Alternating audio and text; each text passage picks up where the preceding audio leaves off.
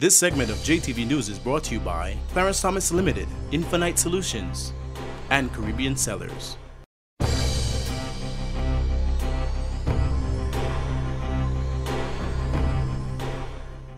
Former Civil and Tourism Minister Philip J. Pierre has called on regional governments to have a united approach on the future of Liat. The former minister was speaking in the wake of statements by Prime Minister Ralph Gonsalves that the air carrier will cut services to unprofitable routes. The former minister says that such a move would be a backward step to the regional integration, especially following the advent of the OECS free movement of people. On Thursday, St. Vincent and the Grenadines Prime Minister Dr. Ralph Gonsalves said Liat was seriously considering no longer flying unprofitable routes. Dr. Gonsalves believes the Antigua-based airline is disadvantaged in competition with other airlines for market share in the region. The Vincentian Prime Minister added, if Caribbean governments don't help to fund those potential eliminated routes, the airline will just cut them. However, former Tourism Minister Philip J. Pierre says such a move would be a retrogressive step for regional travel. Liat is a special case. Liat has been working in the region for years. If Liat has to operate on purely venture, as a purely commercial venture, then we have to decide that. So I think it's a position that the region must take Liat seriously and must sit down and discuss it and come to an agreement. The former tourism minister further added that such a move would stifle the recently implemented OECS free movement of people, which began on August 1st. Pierre admits more airlines are under financial pressure and Liat is no exception.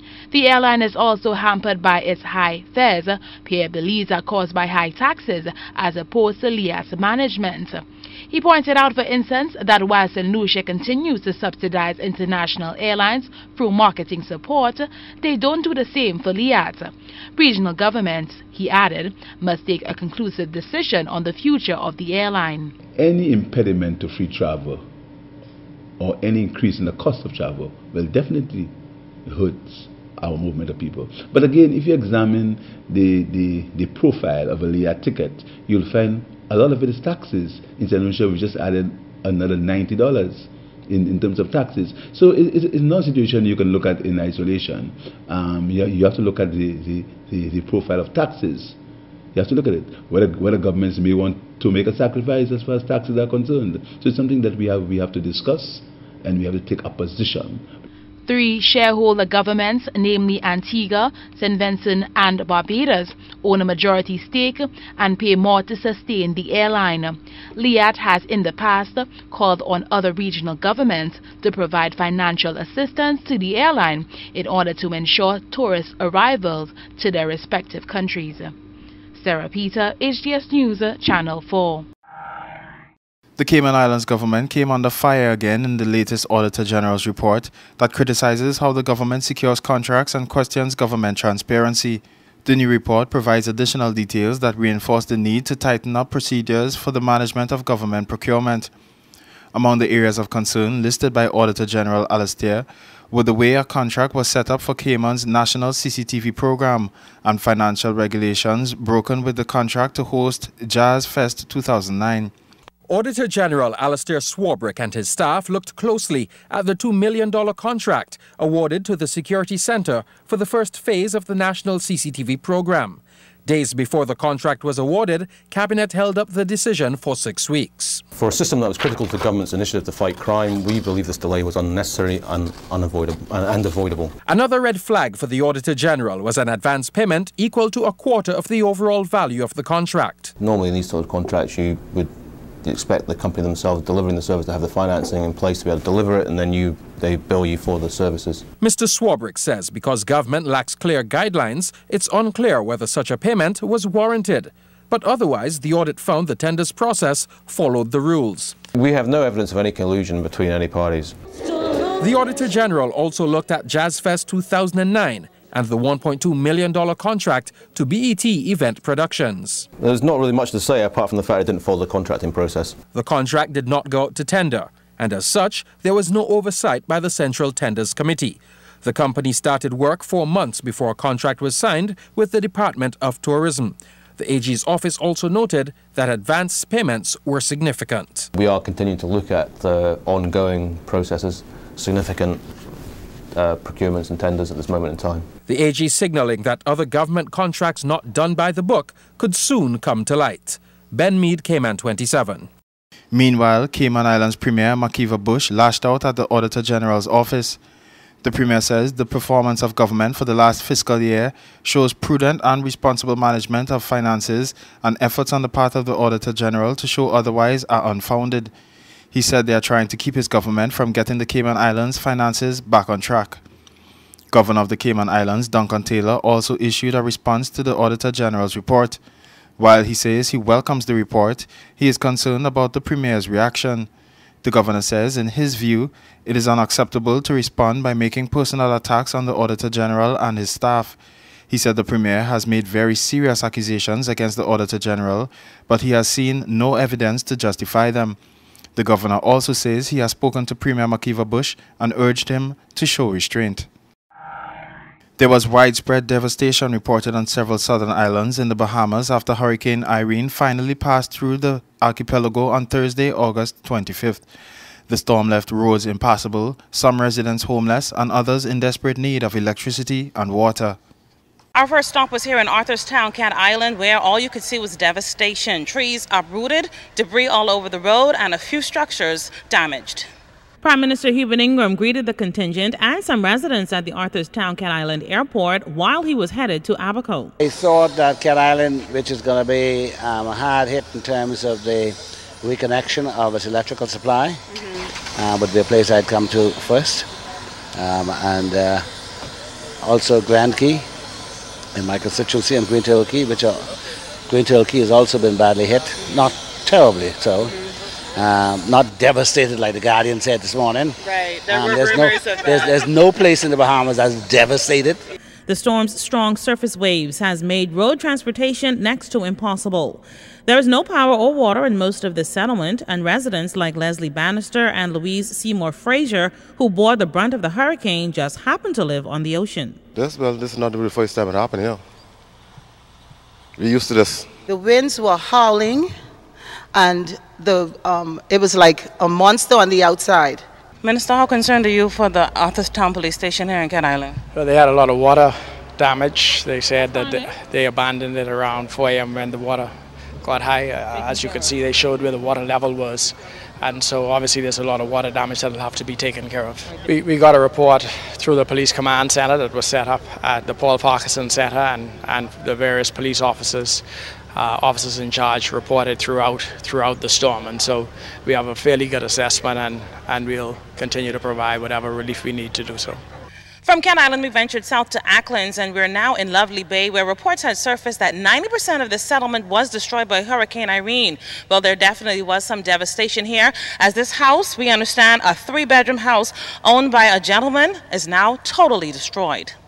As Acklands residents cope with the aftermath of Hurricane Irene, native and former PLP Cabinet Minister Loftus Roker never saw anything like this storm. The wind, I'm sure it was over 120 miles when it passed Delectable Bay, anyway. And it's like it was going on for a week. It just seemed like the hurricane would never stop. We then hopped over to Onagua in the south, where a welcome committee greeted the contingent. Royal Bahamas Defense Force Southern Command officers helped the entire community prepare for the hurricane's arrival. Well, a day after the storm, commanding officer of the Southern Command, Sub-Lieutenant Samantha Hart, maintains all is well. The most Onagua experience was tropical storm-like conditions. It was after the storm had passed that the weather really deteriorated, but it didn't escalate no more to hurricane-like conditions. Restoring electricity is a primary concern for Long Island residents. Deadman's Key was our final stop, and we witnessed Bahamas Electricity Corporation crews repairing a downed power line. Long Island residents are grateful, though, that the storm is gone. The storm damaged our roof, and I see most of all here in Long Island, the roofs of homes were damaged very badly. when I was at my house, I witnessed shingles come off my roof, so solid. Then I see plywood started falling from the back of my house. I think this one's the worst we ever had. Altaviz Munnings, ZNS News. The Trinidad and Tobago government is to seek an extension on the state of emergency that was imposed on the island over a week ago. Prime Minister Kamlad Prasad Bisesa has announced that the state of emergency in Trinidad and Tobago will be extended with reduced curfew hours. The Prime Minister, speaking at a function in South Trinidad on Monday, said that her 5-member coalition People's Partnership government will be tabling a motion in Parliament on Friday to seek the extension of the state of emergency and the curfew that has so far been used to detain more than 800 people, including nearly 300 gang members and leaders. Prime Minister Kamlad Prasad Bisesa says her government will seek to extend the state of emergency on TNT, but will reduce the curfew hours when Parliament convenes on Friday. She made the announcement while commissioning a water project at Temple Street, Dignity Trace, Pinal, to allow 168 residents to get pipe-borne water for the very first time. Saying that the state of emergency has been a success so far, with the arrest of over 800 people, the Prime Minister says the security forces still require additional time to complete their work. And I know that you're worried what will happen when the state of emergency ends. If it is, some people are saying that the criminals are waiting to take revenge and they'll come out for you and a lot will take place. Let me assure you we have plans in place to deal with after the state of emergency. And we are also considering, and indeed we will, extend the state of emergency.